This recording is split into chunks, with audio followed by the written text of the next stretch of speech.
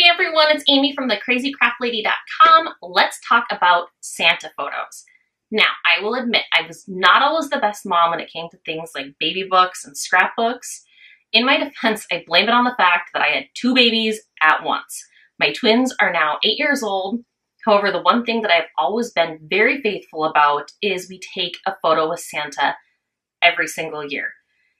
Now it's 2020 and I'm not quite sure how the Santa photo is going to look this year. We may have to do it virtually or something, but it's going to happen. But then you take the Santa photo and you are at the mall and you get a digital file, or they send you with a pack of photos, or you take a Santa photo yourself and so it's on your computer in a folder. And then what happens? At best, maybe you print it out and stick it in the family photo album, but that's just about it. Well, last year I decided to do something different and I printed out all of our Santa photos in black and white and I laid them flat on our coffee table, kind of as a table runner of sorts. This would be a great option with any sort of side table or maybe a table behind a couch where you can just lay everything out on display. But then that kind of got me thinking, what else can you do with all these Santa photos? Or say you don't do Santa photos. Say every year on Christmas Eve, you take a family photo in front of the Christmas tree, or you take a picture in front of your fireplace and everyone's matching pajamas, or whatever photo that you use in your holiday or Christmas cards that you mail out that year. Whatever annual photo that you have around holiday time would be great for any of these projects. So I whipped up 4 craft/DIY projects that you can use at holiday time to display all of these wonderful memories from holidays past. Let's get making.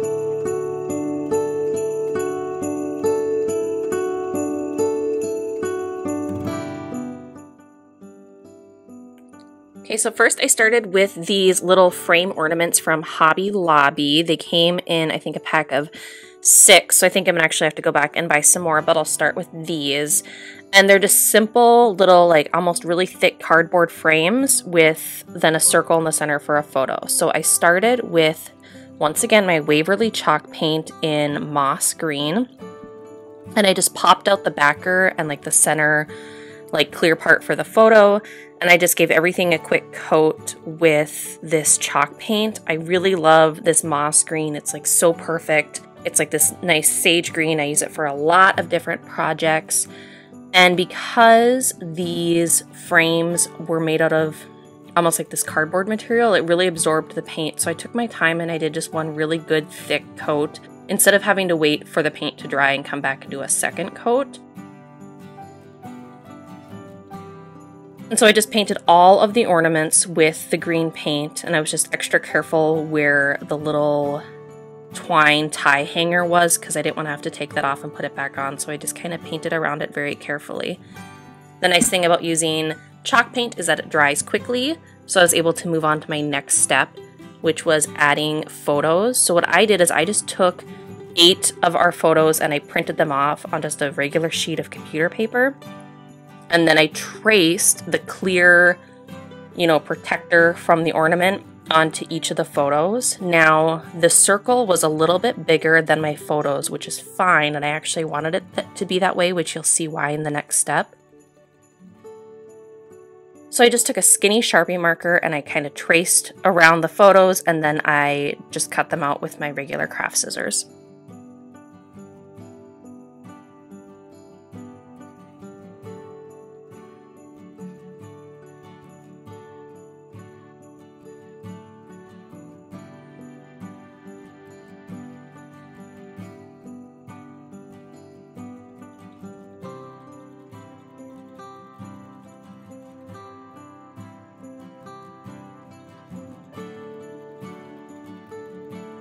Then once everything was cut out, I put my photos back into the ornaments.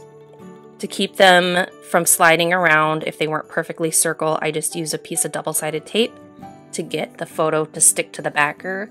Then I put the clear plastic acrylic over top and popped it back into the ornament frame.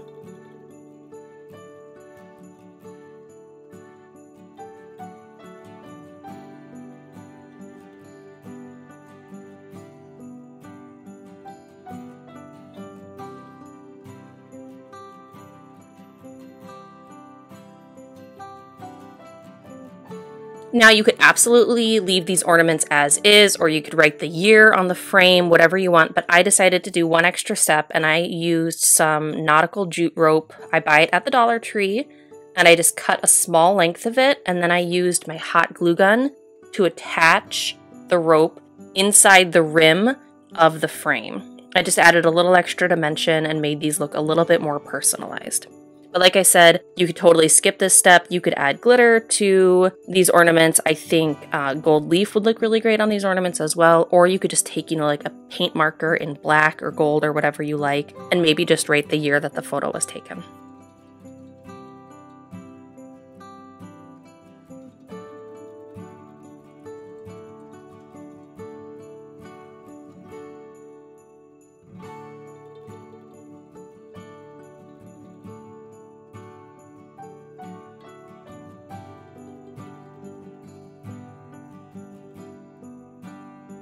And then as for displaying these ornaments, I actually hung these up on my mantle with a garland. So the way that I display our stockings every year is not on individual hooks, but actually on just like a rod. So I use 2 hooks and I have to secure them to my mantle using like a command strip or something, otherwise they won't hold all the weight of the ornaments and the garland. The stockings, as well as this year I added the Santa photos, and then I just kind of draped a garland in the back. I think it's kind of like a fun and unique way to display your Christmas stockings. And if you want to see how I made those tags and those bows, this was a project I made last year, so I will link to that video below. Next up, I finally got around to using up some of the scrap wood from my scrap wood pile, because this last winter we actually ended up replacing all of the door casings and baseboards in our upstairs.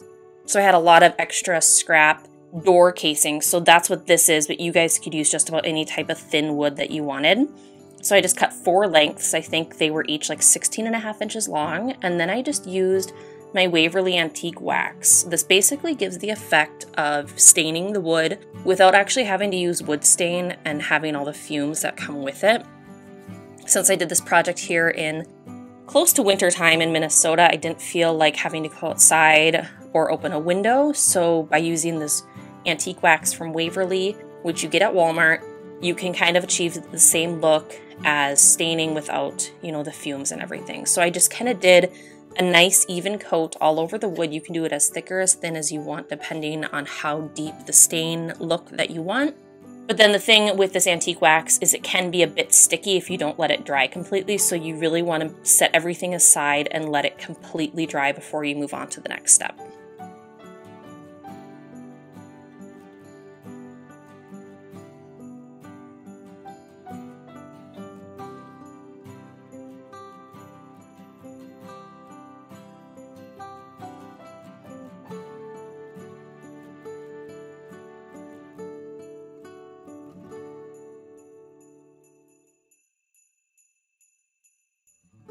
Okay, so then I came back. I'm at my kitchen table now because I had to be able to spread this out a little further and I can't get the right camera angle at my craft desk.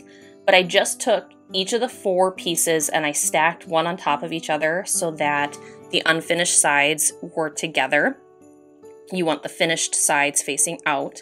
And then I just grabbed some wired holiday check ribbon. I think I got it at Michael's last year on sale. Like, use whatever you want, but I liked this, you know, red check ribbon. And at first I cut a little hanger loop. So it's just enough of a loop that you can hang it. I would recommend cutting it larger than you would think you would need, because you can always knot it off and make it smaller, but you can't make it larger if you need the hanger to be bigger. So I just secured that in place with my hot glue. And then it was time to make the 2, I guess, sides of the tree. So basically I want the ribbon to kind of create a triangle effect, so it kind of gives the illusion of a Christmas tree. I folded the ribbon in half and I secured it at the top using a bit of hot glue. And then I also secured each of the 2 ends, spaced evenly with hot glue as well.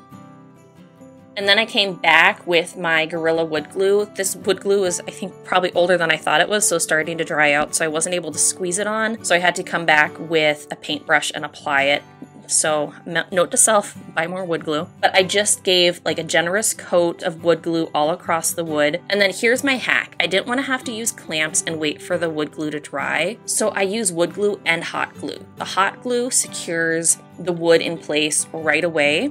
And then over time, the wood glue dries and then gives it a firmer hold. If you use just hot glue, I don't think this would hold over the long run. I would just wait, 24 hours before hanging this up.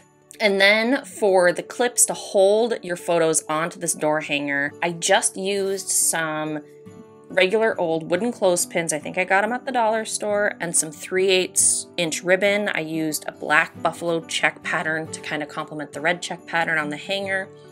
And then all you do is you cut a length of ribbon to match the length of the clothespin, and then give a generous coat of Mod Podge. I would say use more than you think you would need because the ribbon will absorb quite a bit. Use a skinny paintbrush and give a generous coat of Mod Podge to the clothespin, and then smooth that cut of ribbon on top of the clothespin. And then just repeat this process for as many Santa photos as you have.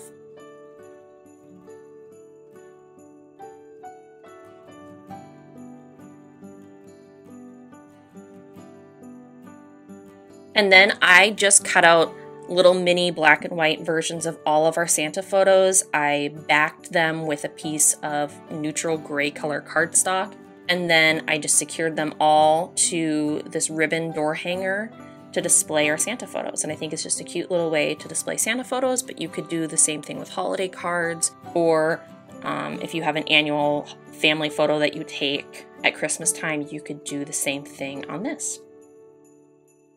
Next up, we're going to make more personalized ornaments. I bought these at Hobby Lobby. They're just wood round ornaments in the shape, of a holiday bulb, unfinished wood, but you could also buy these, I'm sure, at any craft store. I think I've seen them at Michael's and Joann's as well.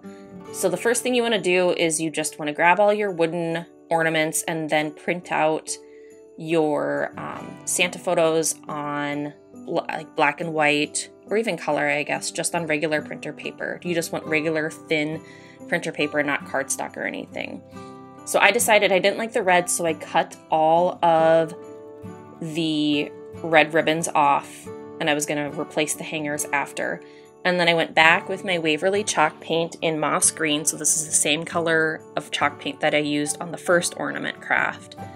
So what I ended up doing was painting the hanger part as well as around all the edges. So I actually painted the side just so it would look more uniform.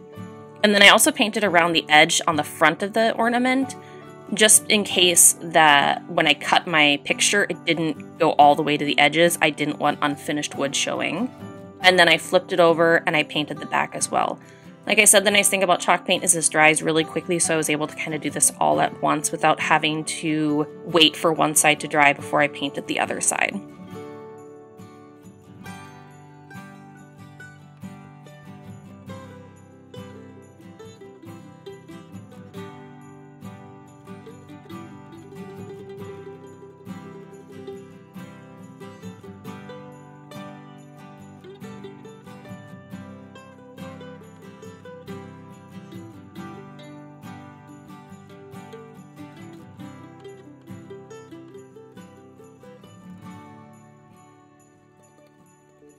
And then I was going to trace a circle onto each of my Santa photos, but then I remembered I have this handy circle cutter that's been in my craft stash and probably hasn't been used in several years, so I pulled that out of a drawer and I just use it to cut perfect circles around all of the Santa photos. If you don't have a circle cutter, it's not a big deal. You could just trace, the ornament onto your photos and cut them out with scissors.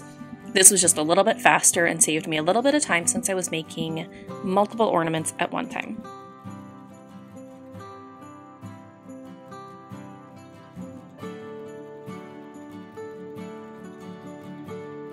So then once everything was cut out, I came back with my Mod Podge and I just used a regular old brush and applied a thin coat of the Mod Podge to the ornament. I made sure to get full coverage all the way to the edge of the ornament around the whole perimeter of the circle.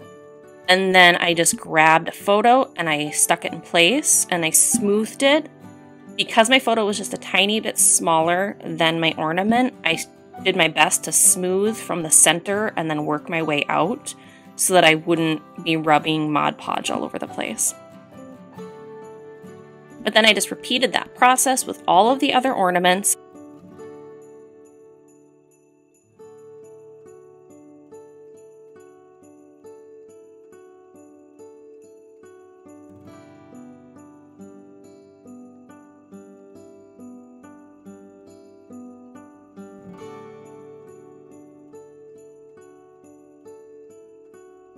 So then once all the photos were in place, I flipped the ornaments over and I grabbed a black paint marker, and I just used this to write on the back of each ornament the year that the Santa photo was taken. So I just used my best handwriting, which isn't phenomenal, but it works. And if you don't want to do, freestyle handwriting, you could do a stencil, or you could even use your Cricut to cut out final numbers, whatever you want. And the nice thing is by the time this was done, I would say the Mod Podge was pretty close to drying. You only need about 30 minutes to let the Mod Podge adhere the photo to the ornament. And then you can come back and just do another quick coat of Mod Podge over the top of the photo just to seal everything in place. It looks kind of opaque white, but trust me, once it dries, it'll be perfectly clear.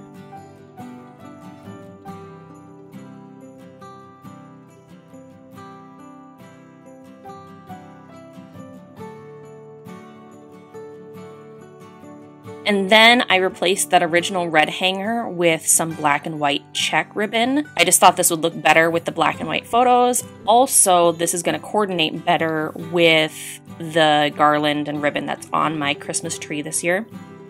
So I just kind of strung that through and tied it off with a simple knot. Super simple, super easy. And then I hung these on my Christmas tree.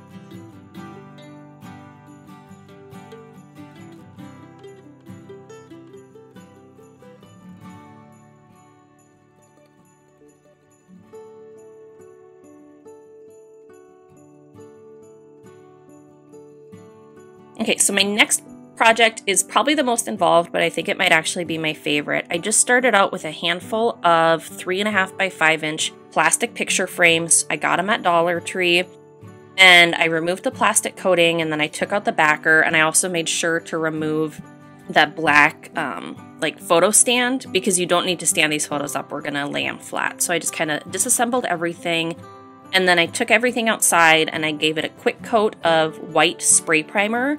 I actually did 2 very thin coats.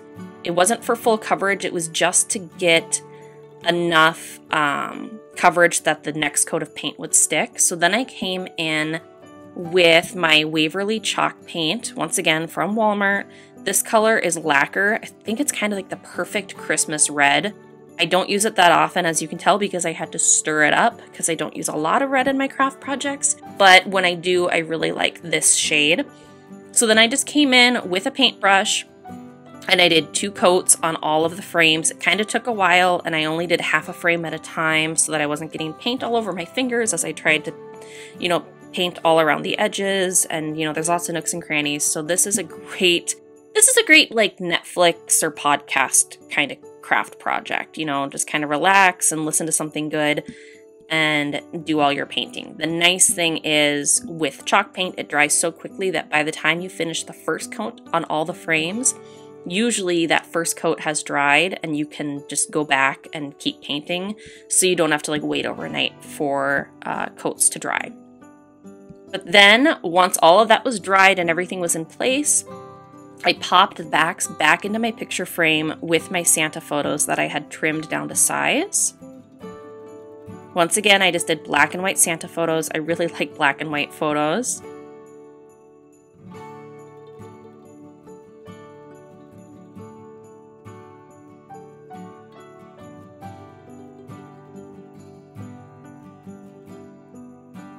And then I grabbed an 18 by 24 picture frame. I got this one at Michael's. It's their studio decor line. They're usually on sale.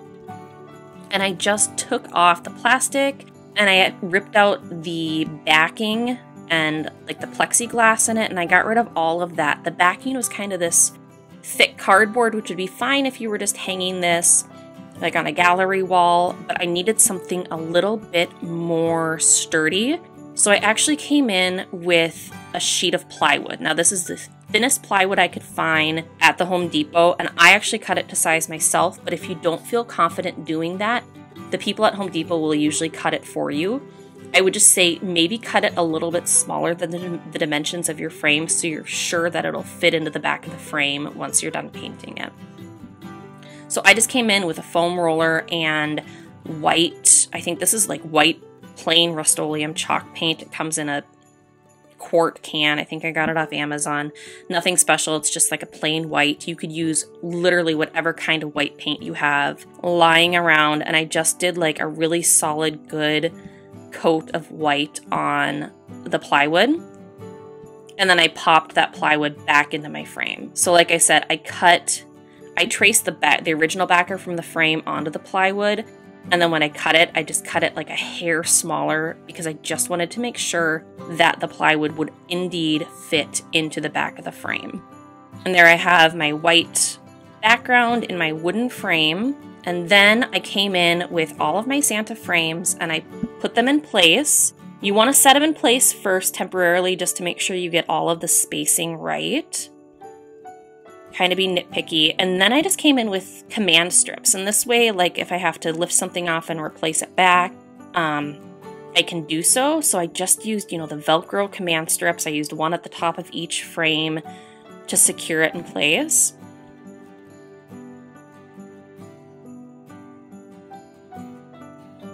And then for my final step, I decided to make this little Believe Santa hat decal thing. So I printed it out on printer paper, and then I covered the back in pencil. So I just scribbled all over the back of it before I put it in place, and I secured it in place with just a little bit of painter's tape so it wouldn't move around. And then I took my black pen and I traced the whole thing. So it's nice to use the painter's tape to make sure, because if this little decal moves at all, it can be kind of tricky to get it back in place as you trace it. So just trace the outline of the hat and the pom-pom and all of the letters until it transfers a little bit of that pencil lead onto the surface behind it so that you can then go in and paint. So I will make this decal available. I'll include a link below, so if you guys want to print out your own to do your own thing, or you could easily cut this out on a Cricut with vinyl or make a stencil to paint, whatever you want. But once I had the outline traced, then I came back in with more of that Waverly chalk paint in that red color, and I just kind of filled everything in. I would recommend using short, smooth brush strokes so it looks a little bit more stenciled on and less painted. You don't want to see a whole lot of brush strokes in the paint. And then just give yourself time to make sure that you get the nooks and crannies, and especially around all the letters, that everything's all smooth and in place. But then that's it. There you have it, you guys. I really like this frame. You could add it to a gallery wall. You could prop it up above a piano or on a picture ledge or whatever. I just kind of think this is a fun, neat way to display all of Santa photos for every year. But that's it. Those are my ideas for displaying your annual Santa photos, you guys. I would love to hear your ideas in the comments, what you do with your annual Santa pictures, or perhaps what you think you're gonna do to get that picture with Santa this year. Thanks for watching. Until next time, happy making.